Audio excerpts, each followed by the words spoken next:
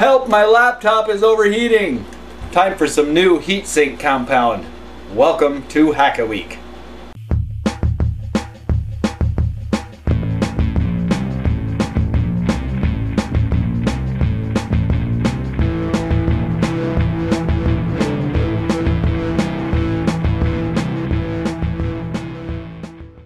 Yes, that's right, my Dell Precision M4400 is overheating. Every once in a while when I'm using it and it's something that's very CPU intensive and the CPU is getting hot and the graphics processor is getting hot, everything just freezes up. Sometimes the screen goes blank. The only way to get it going again is to do a hard restart. Hold the button down 5 seconds, wait for it to go off, start it back up, and if everything's okay, it'll reinitialize, everything comes back up okay. Sometimes it does it a few times in a row. I just have to let it cool off. Eventually the fan kicks in and it's okay at that point. The fan's on this side, but the air coming out is really hot, which means it's going way past the critical stage, and it probably means that the heatsink compound isn't really acting as a heat conductor between the CPU and the heatsink.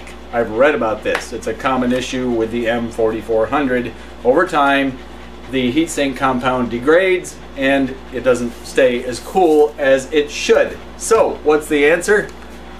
Change the heatsink compound. I did a little research and found this stuff. It's from Arctic. What's it called? Arctic something. Anyway, Arctic Silver. And it's a heatsink compound. You can find it on eBay. And I've also got the two cleaning fluids. There's a step 1 and step 2 to clean off all the old stuff. So the first thing we need to do is find a service manual for the M4400. I've got one pulled up right here on the internet. Let's take a look. On the Dell website you will find a download for the M4400 service manual, and it's pretty lengthy. There's pretty much everything you need to know in it. Here's the main page, and it's got links of how to take different things apart. For instance, let's go ahead and take a look at the hard drive link. Takes you right to the page with the hard drive. So we'll go back to the top again here, and we are going to, let's see, let's look at the base assembly. That would be the bottom right here. That's what we want to take off. It's pretty simple. This computer is quite serviceable. It's not that bad at all. So let's go for the overhead camera view and we'll get started. I've got a towel laid down on the workbench so I don't scratch the top of the computer. We're going to flip it over right now. Got a little tray here for screws. If I take out any, I'll end up putting them in there. I've got my little precision screwdriver kit. And I'm going to look at the thing off to the side here, the service manual, and all we need to do is loosen this one screw right in the very center. We're going to pull out the battery. Once we loosen that screw, slide the bottom. There we go. We've got access to everything in there now. That's what I mean about the ease of serviceability on this particular machine. I really like that. I've been in a few other laptops where it is not that easy to get into the bottom. It's quite a procedure.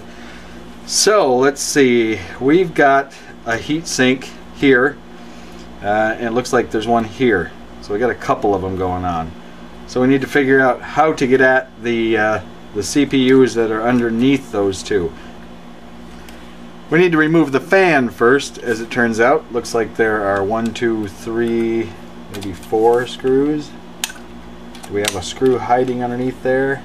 No, I don't think so. Well, let's go ahead and take out these 3 screws. 1,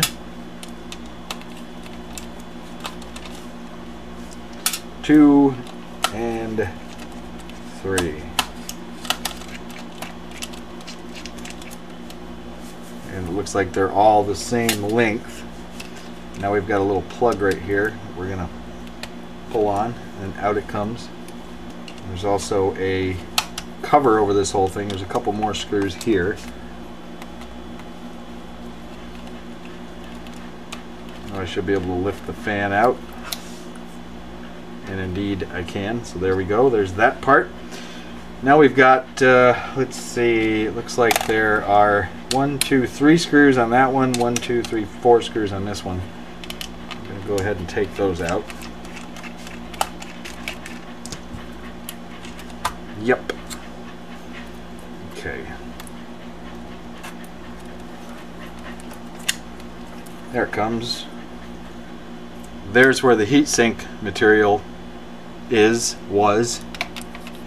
And let's see, we've got 1, 2, and a third one there. So there's 3 processors that get heat sinked, and the ones we're concerned with are these 2 right here.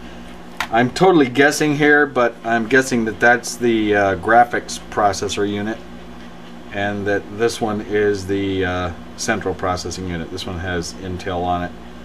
So we got to clean off all this old gunk first. Now what I'm going to do is take an old plastic card, one of those cards that you use at the grocery store. The ones, you know, where they hold you hostage to using the card or you pay extra. Yeah, one of those. I'm going to use that to just scrape off the excess on the bottom of each one of the CPUs. Works quite nicely. That takes care of the bulk of it. Now we'll go with the cleaner. Alright, step 1, the Arctic Clean 1 Thermal Material Remover. We're going to take some of this, put it on this lens cleaning cloth, or you can also use a coffee filter or any lint-free cloth you may have around. Just make sure it doesn't have a bunch of lint in it. Q-tip, probably not a good idea. You'll leave behind a bunch of lint. You don't want any lint. You don't want any kind of junk between the heatsink and the CPU. We want to get a really clean surface so we have a 100% conductivity between the two. Thermal conductivity, that is. We're going to do the same thing now to the actual heatsink. Going to scrape all of this thermal material off with the plastic first, and then we're going to clean it. Get all this stuff off. Same procedure, we're going to put a little on the cloth. Now we're going to go for the number 2 Thermal Surface Purifier. Got a clean portion of the rag here. A few drops on there. And we're going to wipe across this a little bit. I'm going to use the remaining piece of this card, so I'm going to clean it a little bit with some of the cleaning fluid here left on the rag. I just want to get all the impurities off from it. I'm going to use this to spread the heatsink compound around on the heatsink itself and also on the CPUs. So let's put a little on the heatsink first. Got this little applicator here, and we're going to put just a small glob of it, maybe about 1 or 2 cubic millimeters, right in the middle of the thing. Is it open? Yes, it is open. Put a little bit right there and a little bit right there. And what we're going to do now is take this cleaned off credit card and we're going to just kind of smear this right into the copper. What we're after here is to fill in any of the little pores that are in the copper surface. Copper is a bit porous on its surface, so what we're after is to fill in all those little voids. That way we get the maximum heat conductivity between the CPU and the heatsink itself. Now we're going to do that same thing here on the CPUs. So let's give those one last look. Make sure there are no foreign bits of anything on them. The surface of these is very glass-like. And we're going to put about a cubic millimeter down there.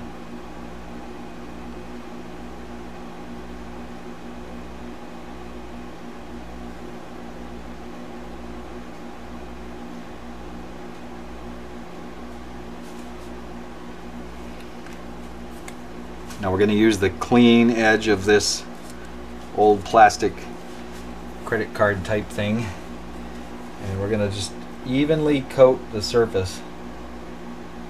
Spread it out in a nice even pattern.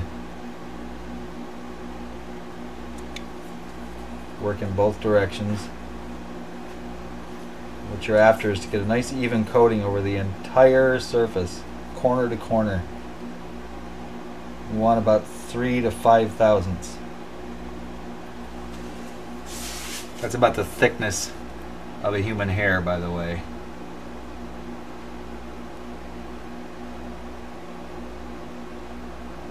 There we go. Nice even coating. Now we're ready to put everything back together. Let's take one last look, make sure there's no hairs, no small woodland creatures. Now we can put this end in first, and we're going to just slide this over into place and drop it down onto the CPUs. Now we'll tighten up all the screws again. And now the fan goes back in. Oh, wait a minute. Oh, you know what? There's a little bit of heat sink compound on the fan too. How about that? Let's go ahead and take care of that.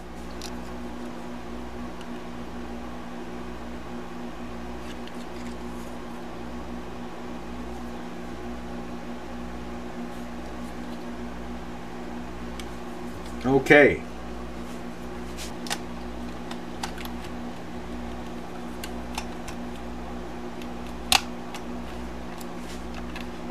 Give it a little push there to make sure we've got good contact with the heat sink. And we get our 2 small screws.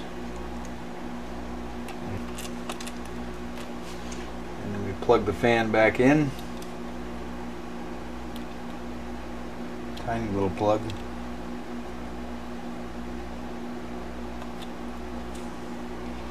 And we'll tuck that wire back where it was, out of the way, and that's it. We have renewed the heat sinks. Let's put the bottom back on. Just drop it in like that, slide it towards the battery. Looks like that's in place. Tighten up the single screw that's on the bottom. Put the battery back in. And let's start it up. Okay, let's start it up. Make sure everything's working okay. This boots up pretty darn fast. I am running Windows 10, and it's a preview version, an insider preview version they call it. I am on the Windows Insider program, and have been for a while now. It's pretty cool because you get to upgrade from Windows 7 to this version of Windows 10. So far it's been really good. I like it a lot. It's a really clean looking OS. It's a lot like Windows 8 but cleaned up a bit. As soon as we get past the little spinning circle here and we're fully booted up. Let's close that for now. There's the start screen is back, and you've got all these things that you can, you know, post up there if you want, but you can skip all that if you like as well. This shows just a few of the most used apps. If I click all apps, it shows all of them in alphabetical order. But the thing I really like about it is everything has a very similar look to it, and it's all very clean. I really like the clean look. There's no shaded BS on the menus. It's all very simple, just a nice, simple, clean look. I'll give you a little idea here of what's up. Let's take a look at a picture here.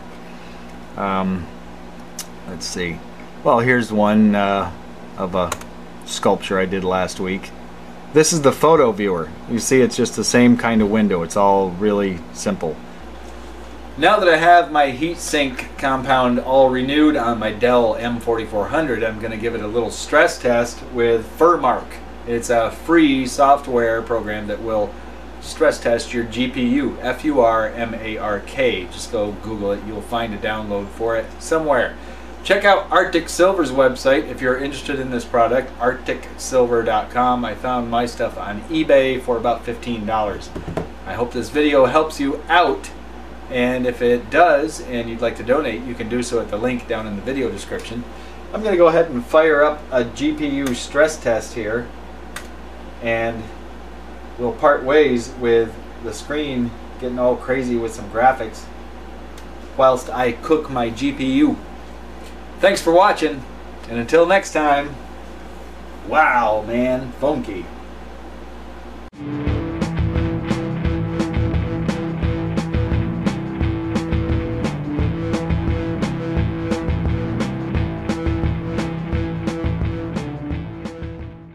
Help, my laptop's overheating. Time for some new heat sink compound.